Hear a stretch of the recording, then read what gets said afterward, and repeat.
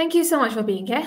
And I'm looking forward to presenting this three main e-commerce email flows that every e-com brand needs. So, a little bit about me first. I'm Hannah. I'm an email strategist and conversion copywriter, and I run a micro agency where I help e-com brands grow their revenue with email. Okay. Now, we often see, if you read the screen, you have all these sayings as if like email marketing has an ROI of $42 for every dollar spent. Email marketing is so powerful. Email is the only platform you own. And all of this is 100% true, right? The thing is that it's only true if we make it true. It's only true if the emails that we write or the emails that we send out are actually the emails that are going to bring the ROI. You can't just send a templated email out and expect it to bring in the ROI. You can't expect powerful emails when they're not powerful, right? So we need to make sure that our emails are doing what that we want them to do. We have to make sure that they're strategic, and only then do they reach these goals. So my goal today is to show you how to do that. Now, it really, before I go into the actual nitty-gritty of the different sequences that you want and that you need, it really boils down to this one thing that is essentially customer experience. What do I mean by that?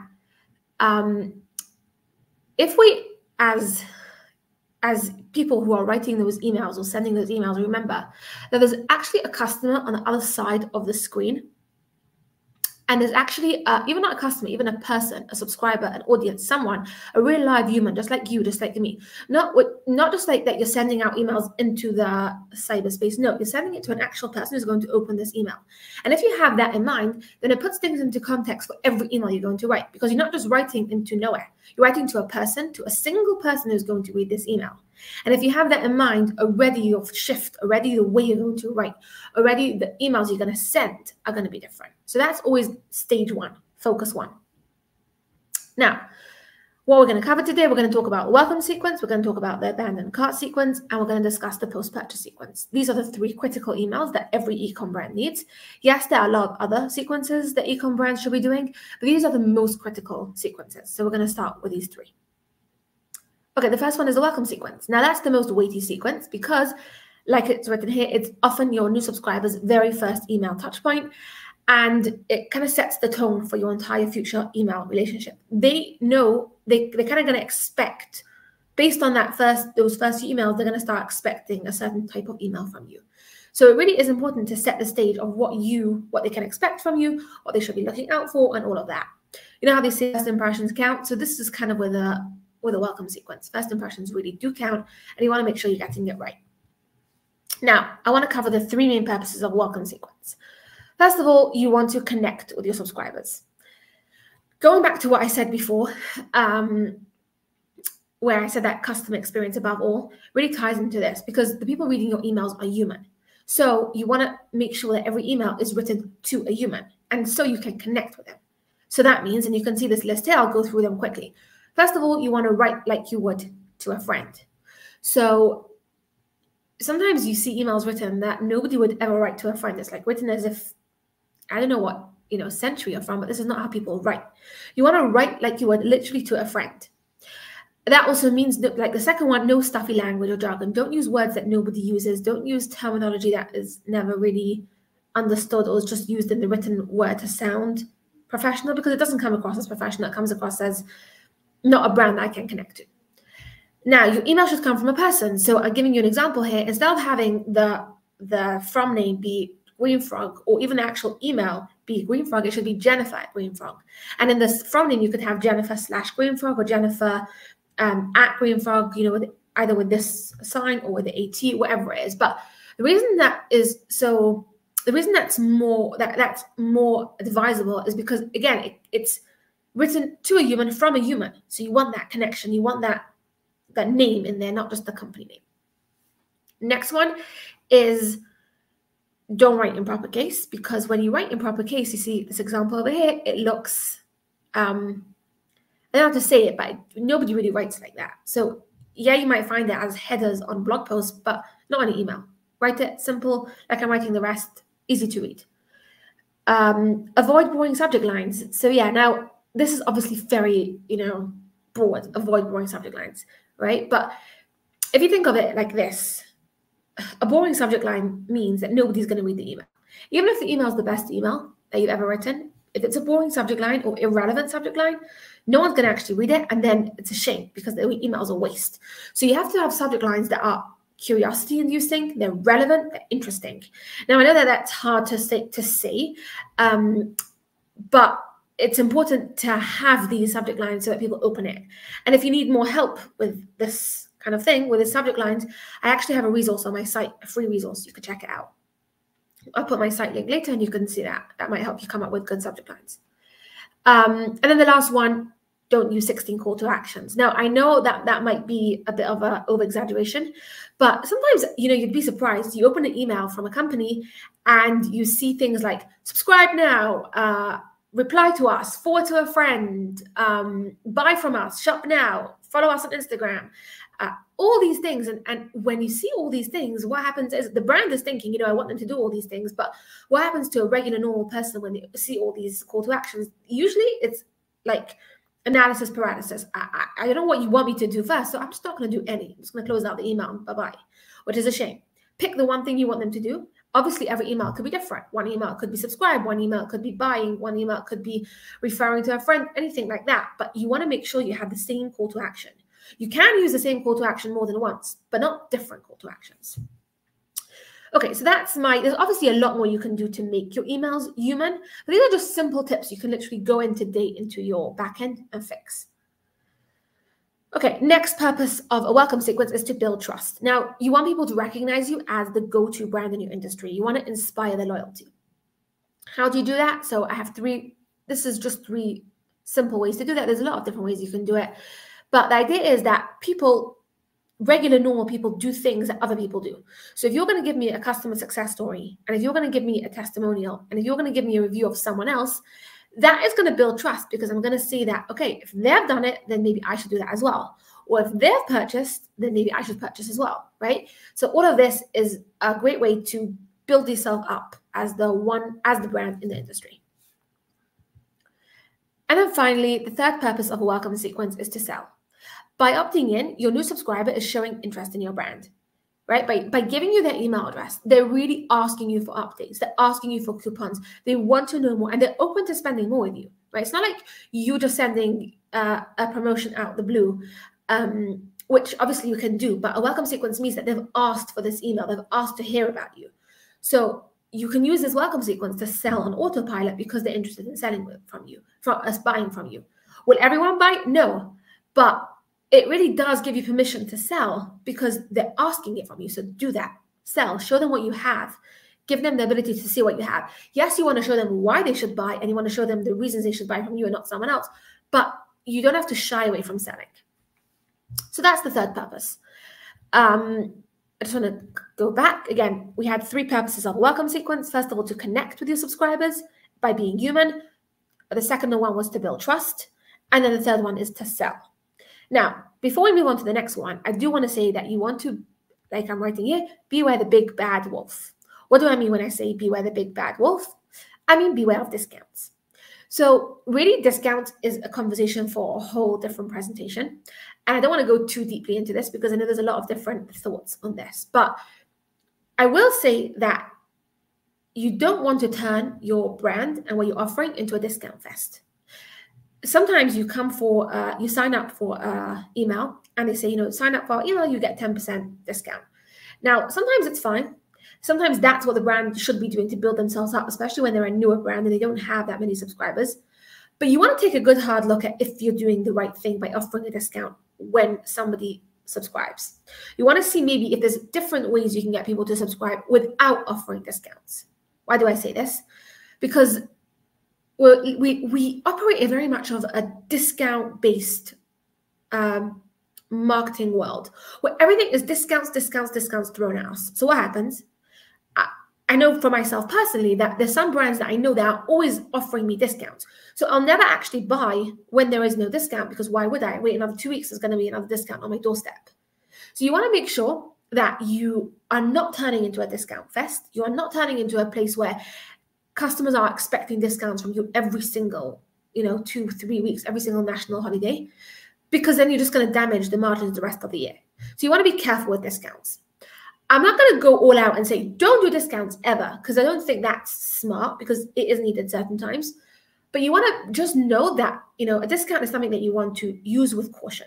Do you want to use it now? Is it serving your purpose now? And if not, what else can you use instead? Even something, by the way, like free shipping could be more effective than a discount, because it doesn't train your subscribers to wait for a discount. But there's a lot of other things you can do as well, like, quizzes, other lead magnets, PDFs, things that people could really be interested in without shoving discounts at them the entire time. But let's leave that for now, because really, like I said, it's really a conversation for a different presentation. Okay, I want to show you a sample outline of what a welcome sequence can look like. Again, this is not the one outline you should be using, but I just want to make it very practical for you. I want you to walk away with a sample outline that you can use. So first, email. If you look at it from left to right, welcome and thanks for joining us. So you want to make your customers feel good about the decision, and you want to prime us, tell us what's to come. Yeah, you want to tell us, like, what can we expect from you going forward? Next one, brand story. You want to tell us a little bit about how you started. And bonus points to you if the email comes from the founder or the CEO. So like the name of the CEO at the company name, because again, it feels more human, it feels more relatable. Third one, differentiators. You want to tell us how you're different, and you want to show us why you and not your competitor. And this is very important, because often what happens is, even if a person signs up to your to subscribe, they're often seeing other sites as well. So you want to really point that out well. Next one is social proof. You want to show me that I'm not alone. You want to show me that others have had success, others are enjoying your product. Real reviews talk loud. And by the way, this is not specific to the fourth email. You want to really sprinkle this liberally everywhere. Testimonials, reviews, stamps, credibility, all of that should be sprinkled everywhere. And finally, you want to address hesitations. Now, you might think this is counterintuitive, and why should I address hesitations? But it's really not like that, because if you're addressing my hesitations and you're telling me, I know this is bothering you about this, or I know this might be on the expensive side, or I know this is not something, that you want to buy every single, whatever it is, whatever the hesitations are, you should know them. You want to address that. And it's a smart idea to do it, because yes, it's the elephant in the room, but that's going to help them get around it, because if they don't have their hesitations addressed, they're not going to buy. So you do want to do that, even if it's uncomfortable. These are the 5 emails I suggest. Obviously, a welcome sequence could and should be longer. I'm just giving you like basic 5 things you can do, go away today and input into your system so that you can have a head start on something. Okay, that was the welcome sequence. Let's talk about the abandoned cart sequence. We covered the welcome sequence. Welcome sequence, like we said, it's a sequence where we connect our subscribers, we sell, we build that trust and this is just your outline for it. Now we're going to do the abandoned cart sequence. Sorry about that. Okay. By its very nature, the sequence is what I call weird, right? Why? Because you know how you get these abandoned cart sequences in your inbox, and they have like these little eye emojis, and it kind of makes you feel like someone's looking over your shoulder to like see what you're doing, and someone's following you. It has that little bit of like that cringe vibe. But when I work with my clients, and what I'm aiming for you to do is to unweirdify that. And yes, I did make up that word. So before I actually show you how we unweirdify that, some stats. 69% of online carts are abandoned by users. That's a crazy amount.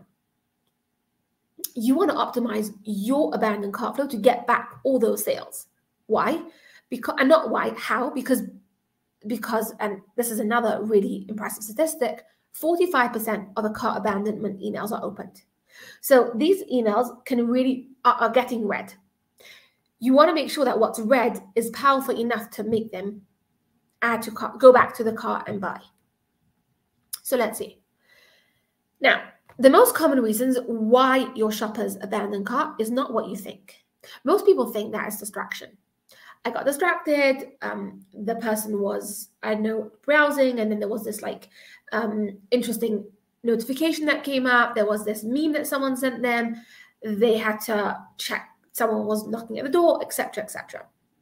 But that's usually not the real reason. Yes, it could be distraction. It could. I'm not saying it could, but we always go with this like idea that yes, it's distraction. We get distracted. We're a distractible generation. True, but not necessarily the reason why someone's abandoning cart. Here's why. It's I can't decide. I'm on a site. I'm browsing. I'm looking through different options for I don't know, furniture. Okay, that's quite a high-end product, but let's go with that.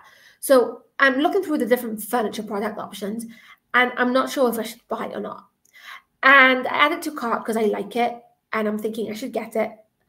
But I just can't make that final decision. I don't know what I should do. Let me maybe check with my partner. Let me maybe check with a friend. Let me do something about it. I'm not sure. So what happens is, it's just like that paralysis of I can't decide and not doing anything about it. And then I just leave. So maybe I get distracted, or maybe I'm just purposely moving on to something else. But the reason is not because I got distracted. It's because I simply can't decide. And I'm using myself as a personal example here, but this happens in any different way, shape, or form. Now, if you want to recover those lost sales, what happens is you need to actually coach your shopper through that indecision. So you need to say to them, like, in the abandoned cart emails, you need to take them through that indecision, not just slam them with a discount, because that might not help even, right? Telling them, oh, you get a discount in the first email is not really solving their problem. They're not sure. They don't know. They're not 100% sure. They're not confident enough to take the next step. So what do? I'm going to show you. First of all, you need to meet their hesitations. What are the hesitations? You need to address their concerns, and you need to offer help. Only once you've taken them past the indecision can you then sweeten the deal with a discount. Okay, so the discount is not anywhere near the first set of emails. First, we need to coach them past that indecision. How does it play out? I'm going to show you. So this is a sample outline. Let's go from left to right. First email, again, note on the sample. This is what a traditional abandoned cart email, a strategic abandoned cart sequence can look like. Obviously, it has to be plug and play with your specific store. Okay, 1 hour post abandonment. We're sending this email. Remind them that they've abandoned a cart, and we want to tell them about the value in going back to it. And you want to offer any help if needed. So we're not yet pushing them with all the reasons they should buy, because yes, it could be that they forgot. Yes, it could be that they were distracted. So we're giving them like the soft launch into it. Like you've abandoned the cart. Here's why it's a shame, because this product is so amazing because of X, Y, Z. And if you need any help, because we know that purchasing could be a very big decision, here's our help. Reach us at this phone number, this support desk, this email, etc. And note over here, by the way, make it easy for them to reach out for you. Don't make it an entirely complicated way for them to get to you. An easy reply, easy email, easy number, anything like that. And then next one is the 24 hours post abandonment. You want to handle, this is quite a hard-hitting email. You want to handle any objections your audience has. Okay, so you need to know that. Now, this presentation isn't going to tell you how to know that, because that's really context for another presentation. But you need to know the hesitations your audience has through research, and you need to address that. It's important to address that, because if something keeps coming up, like it's a very expensive product, or it's a very hard to clean product, or they're not sure if it's the right fit for them, you need to then walk them through why they should buy it, even if it's expensive, why they should buy it, even if it's a harder to clean product, why they should buy it, even etc., etc. They need to know the reasons why they should buy it, even if, right? Again, we're coaching them through the I can't decide moment. And obviously the I can't decide moment is based on something. So you need to know what that is and then coach them through it. Finally, here's where 48 hours post abandonment, here's where you can bring in a discount. Because if the previous 2 emails haven't worked, and you haven't managed to actually coach them through that indecision, or you have managed, but they're not the right time for it, then sweetening the deal is a good idea. That said, you do want to add a deadline for urgency, because you don't want someone coming back in 6 months' time and using that discount in 6 months later. You want to add a discount, a deadline, something like even a day or 2 days. You want to make it urgent. You want to get this, we're here for you, we want you to get this, 2 days for the discount. Now, if you see the note at the bottom, for all 3 emails, you really want to liberally add in the social proof, because again, like I mentioned in the welcome sequence, humans are driven by what others like them have done. So if we have it covered in social proof, like testimonials, like reviews, like success stories, things like that, you have a high chance of converting. So make sure you have that. Again, I want to mention that these 3 emails are a great starting point. 3 emails is typical for an abandoned cart sequence. If you want to add another email, that's fine. If you want to add an email that you feel like is important for your brand, that's fine too. But the idea is this is your core sequence that you can run with and try. Okay, so that covers our abandoned cart sequence. Again, let me just run through the summary of it. We said that it's by its very nature, the sequence is weird, but we're going to unweirdify it by making it specific to the people, by coaching them through the I can't decide moment. So then, like I said, you need to meet their hesitations, address concerns, offer help, and then this was your outline to coach you through exactly what you should be including in your abandoned cart sequence. Let's talk about the post-purchase sequence.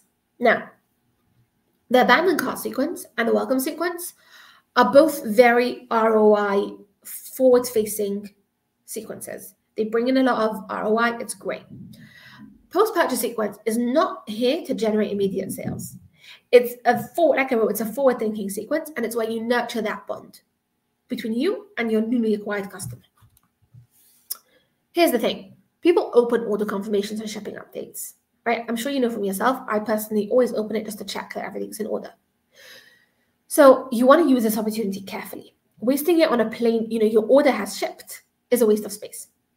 I mean, you have to include that, but you want to also use the space for the things that you can use to promote your brand. I don't mean selling. I mean just showing up as a brand that cares about your customer. Traditional post-purchase emails are yawn-inducing, and this is a space where you can stand out. Obviously, depending on your brand voice, if you have a quirky brand voice, if you have a fun brand voice, if you have a serious brand voice, it doesn't make a difference. But you use that to stand out. And I'm going to show you how you can make the most of each one. So let's go through it slowly. The first email in the post-purchase sequence is the order confirmation. The order confirmation emails have an open rate of 60%. Like I said, it's huge. The key thing you want to do here is not just say your order has, we're confirming your order. You want to make a customer feel good about the purchase. Why?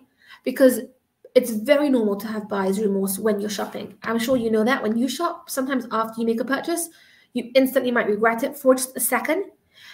You don't want your customers to feel that, and you don't want them to even act on that and ask for a refund straight away. You want to eradicate that. How do you do that? It's very much done by showing your customers that they've done the right thing, that they've purchased and that they've done a good, it's a good decision that they've purchased. So you want to have that warm, that encouraging messaging, and that sets the tone for future purchases. That makes them feel good. Thank you for purchasing, and having a warm message makes them feel good. And again, it sets the stage for future purchases, which is a good retention plan idea. Okay, next email. This is something that obviously has to be, this is not a transactional post-purchase. This is a marketing post-purchase email, and it doesn't always work depending on what you're selling. But an idea, if you can do it, is the before it ships email. So it's a good opportunity to cross or upsell. And I would say do it gently because you don't want to come across as too harsh. But you can offer customers opportunity to add something to their order before shipping. So it could be based on their order. Obviously, give them relevant recommendations shown to them. And you can tell them, that you've purchased this and, before it ships, do you want to add this, that, or the other? I do recommend going with gentle messaging just because they've already made that purchase. So you want to appreciate that and not kind of push it in their faces. So keep it light, keep it focused. Third one, shipping confirmation. As soon as the order is shipped, you want to make sure that you let your customers know that. You'd be surprised at how many brands don't do that. And you want to provide a tracking number. And obviously, you want to use this email to get them excited for their products to arrive. You want to use the space to make them feel like, something's coming. Look out for it. Some brands do it really well. Some brands don't do it well. And again, you can get by with such a shipping confirmation, but you might as well use it to build that excitement. Fourth email. How to use it. So this is after, and I think we're missing a delivery confirmation here. I'm not sure why. But after the shipping confirmation, you should be having a delivery confirmation. Your order has been delivered. And, we hope you enjoy. Let us know if you have any questions. Then you can have a how to use it email. And this is when it's arrived already after it's delivered. So here's where you actually build the connection by showing that it's not all about the purchase, right? We actually care about the product and we want you to use it well. So depending on what it is, you can offer care instructions, you can offer tutorials on how to use it, you can offer usage guidance, whatever it is. Obviously, some things will need more, some things will need less. But anything could use, how to use this product, and that really makes the customer feel like you're here to help them. Finally, a review request. Customer reviews, as I'm sure you all know, are gold, and you want to get as many as you can. So the timing is very important here because I don't know about you, but I've definitely received review requests before I've even purchased it, which is silly. And I'm not going to go back to it later.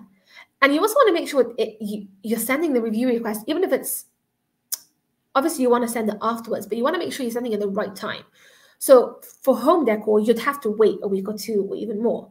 But if you're selling a protein shake, something that's going to be consumed right afterwards, then you can send it a couple of days later. You have to just use that common sense of when is the best time to send it. Now you want to make it easy, because I'm telling you right now that nobody's going to fill out a review or write a review if it's impossible to find, if the links are difficult, if they can't do it straight away. Make it easy. Easy instructions, one link, and then you have a higher chance of getting that review. Okay, those are the basic emails you need for post-purchase. Obviously, again, you can fill it out more or less, but those are the basic emails you need. And I want you to remember, with the post-purchase sequence, customer experience, and I'm coming back to what I said right at the beginning, customer experience is really above all. Again, the people that have purchased your products are not just subscribers, they're customers. So you want to offer, with every email, you want to offer support, assistance, help, and make it easy for them to reach you. Let customers know that you're easy to reach and that you're happy to help. And that in itself is a huge retention scheme that somehow brands fail to forget. They pour so much money into marketing and pour so much money into getting people through the door that they fail to realize that having customer experience and having customer support, strong customer support and strong customer experience, can be your biggest retention plan. And that covers it all. We spoke about the welcome sequence, where we spoke about how we connect, how we build trust, and how we sell. We spoke about the abandoned cart sequence, where we aim to win back sales. And then we spoke about the post-purchase sequence, where we're nurturing that bond between you and your customer. If you have any questions, I'd love to answer those. I'd be more than happy to chat. If you have them now, you could do that now. If not, you could email them to me later. My email's in the corner of the screen. And like I said at the beginning, I do have a resource on my site to help you write interesting subject lines. If you go to the site link over here, and if you scroll down right to the bottom, you'll find it says over there that if you want a PDF where you can download subject lines that are curiosity-inducing, that are relevant, and you can get them on that link. You can get them on the footer of my site right there. But in the meantime, I'm happy to take questions. Thank you, Hannah. Really, really insightful. I think for like a marketer who is just going to start, it's like a really great guideline to begin with. Thank you. How much do you have like some kind of tests? How much have the results been improved after, before you stepped in and after you did all this, like what you described was like essential things to do for an e-shop? So it's a great question. And the answer is a bit more complicated because every brand is so different. You know how you have some brands that are very high-end brands and they sell very high-end products, expensive products. And then you have some brands that are very, very, sell a bunch of different products that are low priced. And every brand has their own different place in the market. So it's very hard to say, like, especially when I work with clients, I'll never promise them a specific result because it's hard to know. It's based on so many variables.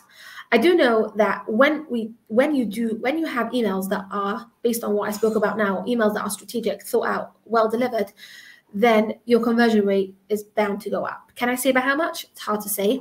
And I also think that anyone who does give you a basic, who promises you specific results is not such a smart idea because you can never really know. There's so much else going on. But I do know that having strategic conversion-focused emails is bound to lift your conversion rate. Okay. Our previous presenter was talking about AI and how to do text with AI, do texts better with AI. Do you also use AI in your work? I love that question. I think that's like the question that everyone's discussing nowadays, right? So I actually do use AI. I love using AI.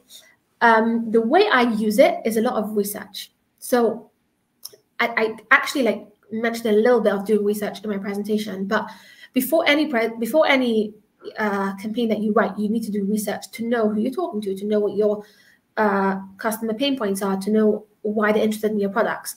So I often use AI as a research tool. I'll ask them, pretend you're this and this person, doing this and this, describe a target market. Why would you want this product? Or why would you hesitate before buying it? Or I'll ask them all the questions that I actually ask real live people, but AI is just easier and quicker and simpler sometimes. So I'll get like basic preliminary research done from that.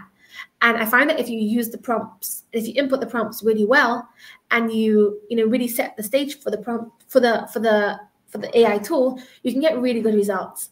And I like seeing all that and getting all those results to help me then further write emails. That's sometimes really useful. Yeah, Okay. That's how I use it. Isn't it like creepy how much we are dependent on AI? It's crazy. And now that I'm using it so much, I can't imagine how I managed without it before. I mean, I did it by speaking to actual real people, and I still like to speak to real people, real customers to get an idea, but it's just so much simpler, less relying on other people. So it's good. Okay. We have a question also from the audience. Have you tried adding SMSs or texts to abandoned cart sequences? Does it improve also something, or? That's a great question. And yes, SMS is important. SMS is trickier because SMS somehow feels more, people are more reluctant to part with their number, whereas they're going to be easier to give you their email. Than they'll want to give you their email address quicker than they're going to want to give you their mobile number. If you do have mobile numbers, if you do have a way to opt that in, then yes, doing omni-channel marketing is great. I've definitely done that with brands, and it's definitely a great marketing technique. It's just the way you use it is like conversation for a whole new presentation, like how you use it alongside. But yeah, definitely it's a great tool to use. Okay. And another question from the audience, the length of the new subscriber sequence, does it like have any effects? How long is it? You had like an example, but is it maybe sometimes shorter or longer? Does it make any difference? Okay, so really, again, the answer is going to be it depends. I think it's the most hated answer, but yeah, that's really the answer. I will say that often it's like I said in the presentation, when someone has opted in for a welcome sequence, they want to actually hear from you, and now's your chance to tell them more about you. So I don't ever think there's a case for making it super short. 2 to 3 emails is a waste. It's a shame. They opted in, you might as well give them more. And you sometimes have welcome sequences going on for like 13, 14, 15 emails. And it doesn't necessarily feel like a sequence. It's just an email that drips into your into your account every 2-3 days. As long as you don't obviously do it all in the space of a week, as long as it's dripped out to a manageable extent, then it's fine. So I do think that obviously you have to look at your brand and see what you're selling and see what people want to hear from you. But I do think that there's a case for making it as long as you think your subscribers can handle, and as long as strategically makes sense. Too short is not a good idea. Okay. I think if I'm like an e-commerce I have a small e-shop, for example, and I don't have much resources. I'm basically building everything on my own at first. What would be your suggestion? I would do at first, like the basic hygiene. What is the like the first thing that you would suggest me to do? Abandoned cart, or is it something like something else?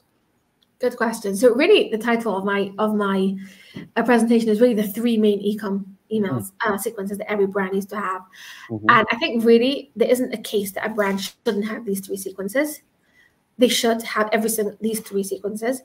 But that said, you can still do it very scrappy. Like a brand can do it without design. Maybe design is important, but you can do it without design. You just need a Klaviyo account, and you can do it without design. Just sit down and write what you think your subscribers need to hear. And you can do all 3 emails by just writing them into as long as you have a Klaviyo account, you can just, sit down, strategically think about what has to go in every single email, and then write just spend the time to write out the sequences. And also the thing about emails is, the good thing about it is that it's really, it's test and go. It's not like you put up a site and then you have to work hard to change the structure, to change things, especially when you're not doing design-based emails. It's so easy to test, go, see how it goes, change, adapt. And even based on subscriber feedback, you see how that goes as well. That's the good part about emails, yeah. Okay. How much does design affect the results? Do you have any examples about this also? So it's interesting that you're asking, because it's a very wide-ranging topic, and you have some marketers who say that design is not necessary, and you have some that say it is necessary.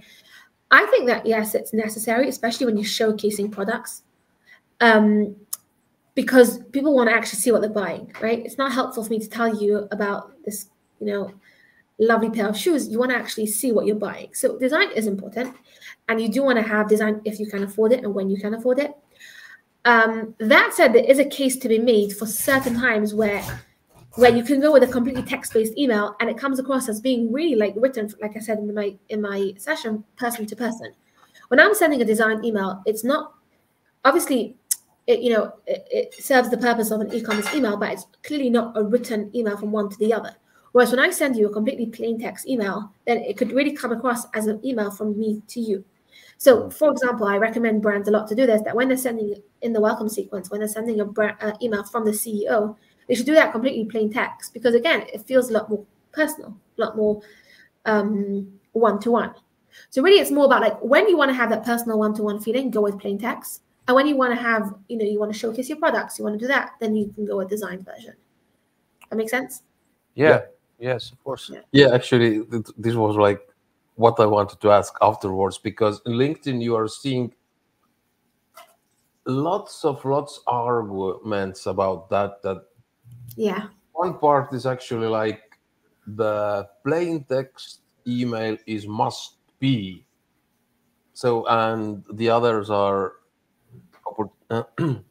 exact opposite, that no, you have to have the design, your idea that if you want to have this personal touch, send the plain text, and when you show that product, and this is absolutely great, because I sometimes also asking there, and I'm asking that, all right guys, but if I want to show, as you said, like pink stilettos or whatever, what I will write there that, okay, now we have nice new pink stilettos, and the spike will be like With 10 days sparkles. shy.